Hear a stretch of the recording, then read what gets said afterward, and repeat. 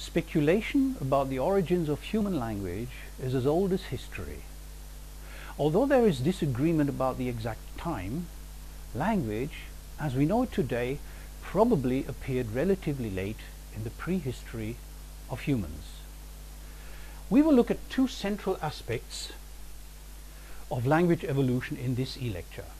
First, we will discuss the biological prerequisites for human language, and then we will speculate a little bit and discuss the main hypotheses about the origin of human language. Let us start with the biological prerequisites. The evolution of human language is closely connected with changes in two organs essential for the use of language: the structure and the size of the human brain, and the shape of the vocal tract. Anthropologists have collected evidence that from about 2 million years before Christ onwards, Homo habilis and Homo erectus had developed a brain fit for basic linguistic tasks. And they discovered that with the advent of Homo sapiens at around 400,000 years before Christ, from Archaicus via Neanderthalensis to Homo sapiens himself, that Homo sapiens developed a vocal tract that gradually became ready for the use of some sort of speech. Let us look at these two prerequisites in more detail.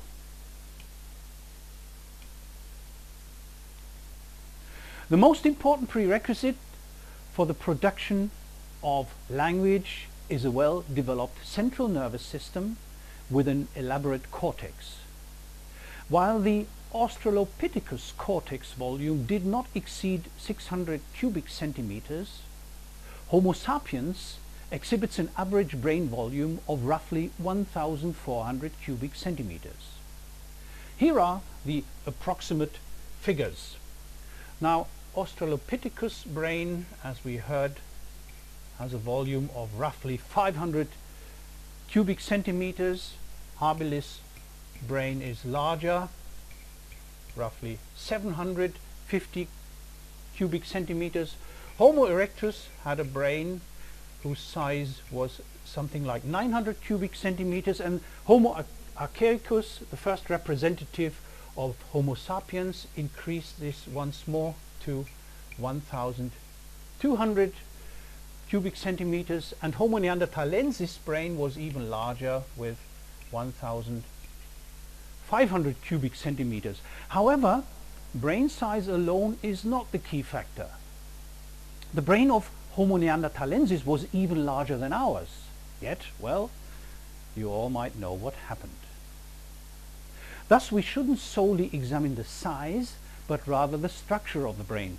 And here it is known that 3 brain centers are primarily responsible for the production and comprehension of speech.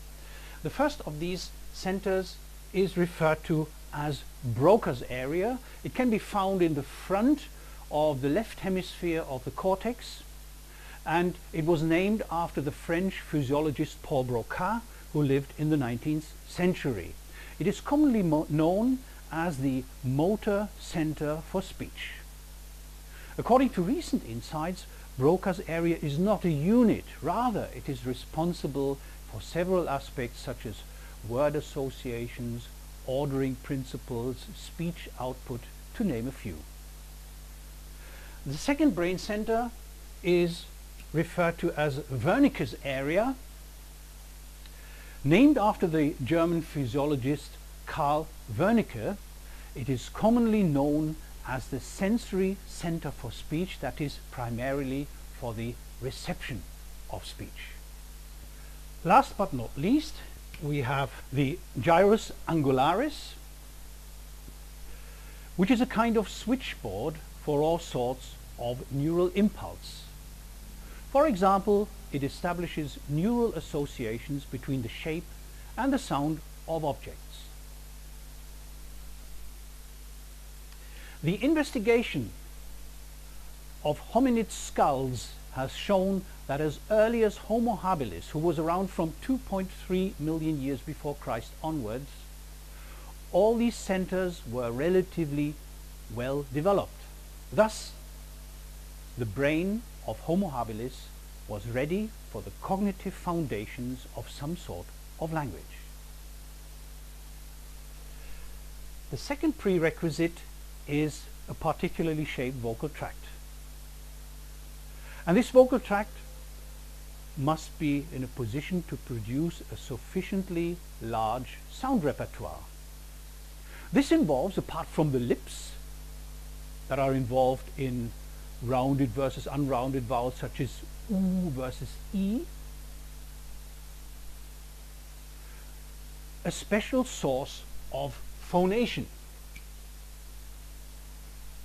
That is, we need the larynx with the vocal folds, and also we need a flexible resonance chamber that can amplify and modify the fundamental frequency created by the sound source in the larynx.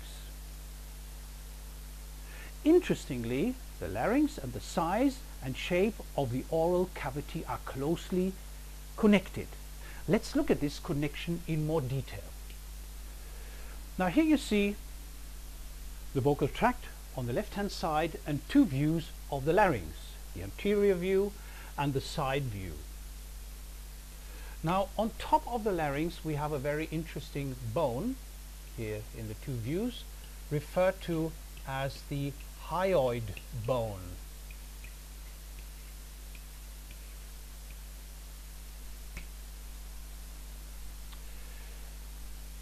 This horseshoe-shaped hyoid bone is linked to the tongue by means of a particular connection referred to as the hyoglossus.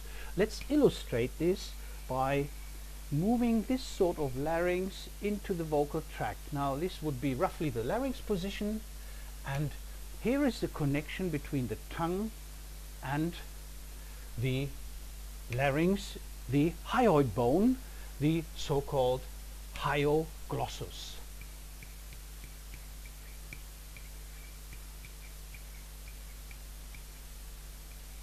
Here we are. The interesting effect is the following.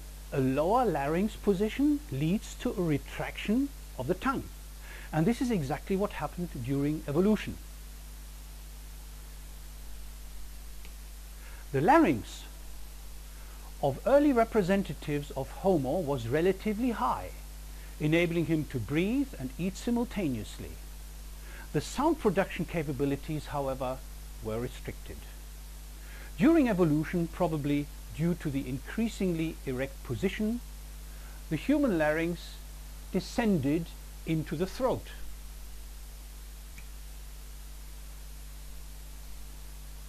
Leading to a separation of uvula and epiglottis.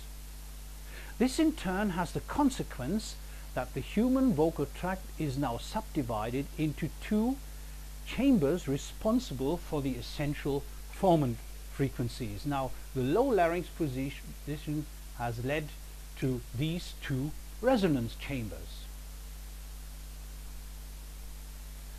And now with this lower larynx position and a vocal tract which is clearly subdivided into an oral cavity and into a pharyngeal cavity, Homo sapiens can produce a wide range of speech sounds. Now, with the advent of Homo sapiens at around 400,000 years before Christ, the vocal tract gradually became ready for the use of some sort of speech with a relatively large sound repertoire. But why did language emerge? Well, this leads us to the discussion of hypotheses of language origin. That the predecessors of Homo sapiens were capable of using some sort of communication system is undisputed. How then could we explain the constant growth of the brain from Homo habilis to Homo sapiens? However, the initial impetus for the use of language is unclear. Ignoring these theological claims of language origin represented by these pictures, there are several modern hypotheses about the emergence of language. One of them is referred to as the gestural hypothesis. Even though there are no apes in the ancestral line of Homo sapiens, the discovery that apes can learn to communicate by means of gestures constitutes the basis of the gestural hypothesis of language origin. This scenario is obvious. Once Homo stood erect, he had his hands free for complex social interactions. The problem is explaining how and why and when gestures gave way to vocal signals of communication. One proposal is that tongue movements accompanied hand gestures. Whenever we have to perform complex tasks, our tongue supports our hands. For example, if young children write, their tongue often goes like this.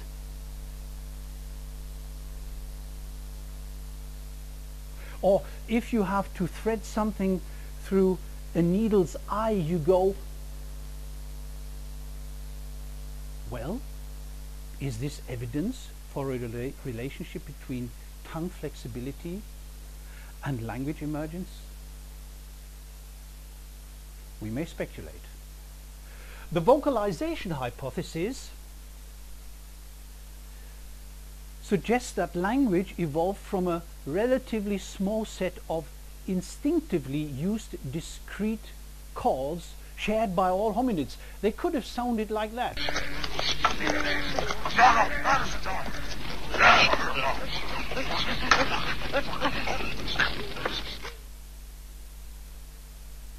Well, whether it was really like that, you may speculate again. But such a hypothesis might explain why all languages of the world are still so much alike in terms of their sound repertoire.